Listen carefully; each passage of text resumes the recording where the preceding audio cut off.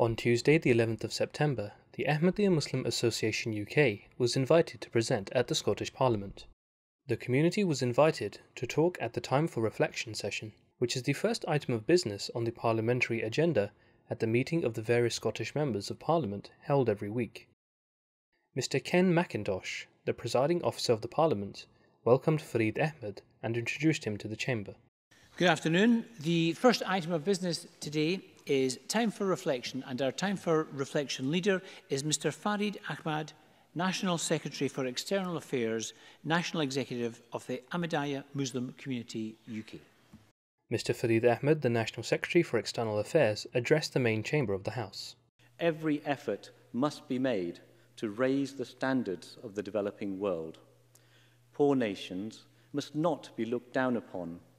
Rather, we should consider them as part of our family, our brothers and sisters. By helping developing nations stand on their own feet and by giving their people opportunities and hope, we will actually be helping ourselves and safeguarding the future of the world. Perhaps this task falls more to people like you, who have the luxury of freedom and opportunity. For the Holy Quran says in chapter 94, "So when thou art free, strive hard." It guides mankind to achieve peace by freeing of a slave, the feeding in the day of hunger an orphan near of kin, or a poor man lying in the dust.